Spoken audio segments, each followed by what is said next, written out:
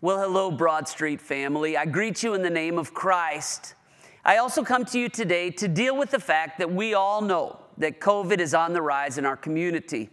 Due to recent COVID outbreaks, both within the community and within our church, we are going to need to take some further precautions as we continue to worship with one another at Broad Street. In conversation with Dr. Jerry Devane, the chair of our COVID task force team, we are now introducing these measures as we continue to gather for worship at Broad Street. First, masks are not required. However, masks are recommended for you as you come to worship. It's one way you can protect yourself and help others feel comfortable in worship.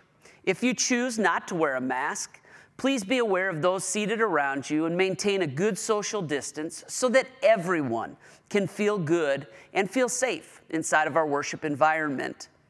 Everyone should practice social distancing, whether it's in a hallway, a classroom, or in the worship center. This will allow for us to prevent the spread of COVID virus. If you have comorbidities, or if you are part of a vulnerable group, it may be time for you to consider worshiping with us online for the next 2 to 3 weeks. This will ensure your safety and make sure that you don't come into contact with something you don't want to. We love you, and we believe that the online worship experience is a valuable and authentic way to worship God. We'll make sure to hold your seat for you, though, because we will look forward to that day when you can come back with us again. If you are sick, whether it's COVID or whether it's a sneezing and cough, it may be a season where you need to stay home.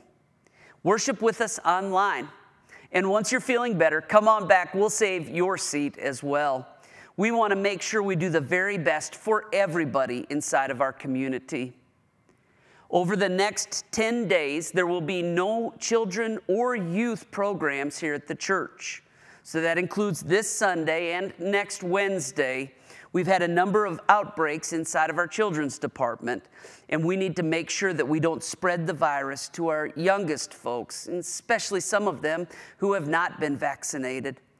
So we will have no children or youth programming until January 21st. This is Sunday school, children's choir, Enlighten choir, all of these various programs.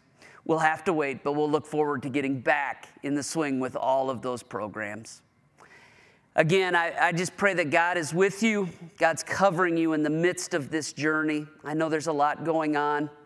Pray for our church.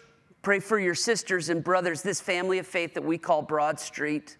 And together, with Christ and the power of the Holy Spirit, we'll get through this to the better days that lie before us. God bless you, friends. We sure do love you. Can't wait to see you.